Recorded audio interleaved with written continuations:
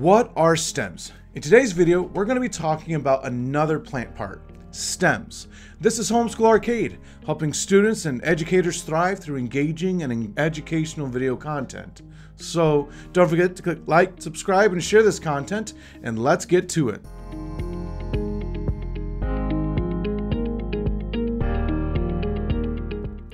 In the botany video series so far, we've talked briefly about 6 main parts of a plant, and then we learned about the roots.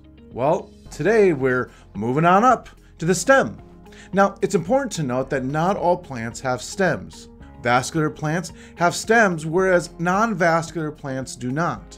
If you're not sure what those terms mean or just need a refresher, you can check out this video, which describes the differences between vascular and non-vascular plants. So today, let's start talking about the functions of stems, types of stems, and the parts and anatomy of a stem.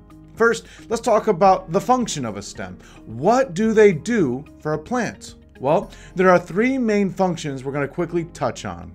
First, stems support the structure of a plant. Simply put, they provide a physical structure for it and support the leaves and the buds on the plant. Second, stems provide structure for the vascular system of the plant. This system moves the minerals, the nutrients, the water, and the food all around the plant as needed. Thirdly, in some cases, some stems also store carbohydrates. These stored carbohydrates are an energy source which is available to be used later for the plant's growth. Now, let's check out this FYI. FYI for your information. The tallest tree in the world is 380 feet tall. That's like really tall.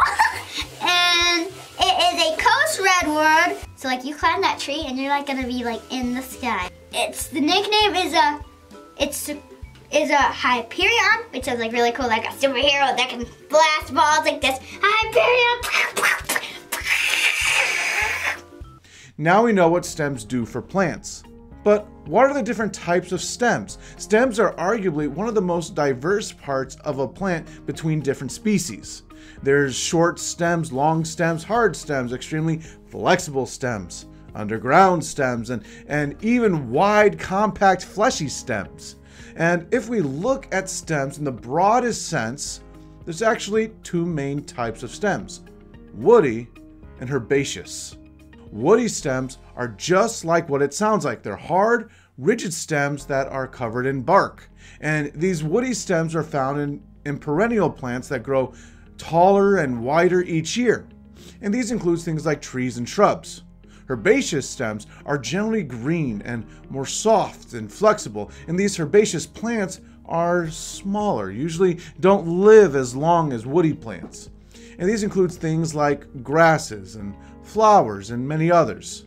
Now, some other pretty unique stems include a multitude of cacti and vines, various modified underground stems, and we could spend a long time talking about the many different forms of stems that they can take. But instead, let's just take a look at some pictures and take a gander at a few. Check it out.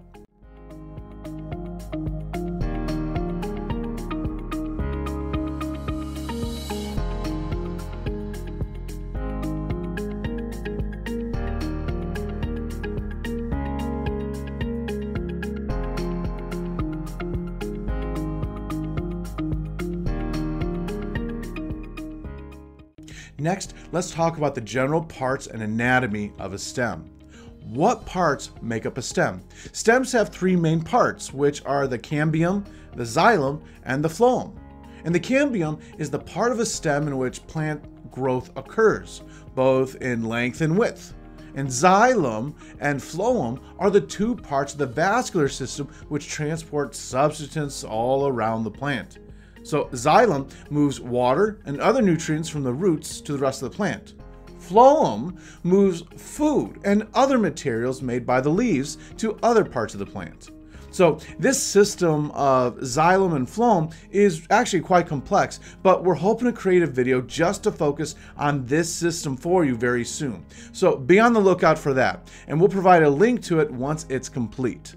So Now, let's talk about the main parts of the external anatomy of a stem. Now, if you take a look at this picture, you can see that plant stems have nodes, internodes, and lenticles. And nodes are the places from which leaves or buds emerge. And internodes are simply the spaces between the nodes. So the length of the internodes varies greatly depending on the plant. And finally, the lenticels, which are found on woody stems, are pores or small holes through which gas exchange occurs. So with that, now you know a bit more about stems and how important and unique they can be. So hopefully you found this information on stems helpful or perhaps a good review for you. But please don't forget to click like and subscribe and share this content so that way you don't miss out on what we're coming out with and what our next video as we keep moving up learning about the plant as we tackle, well, leaves. So y'all have a good one.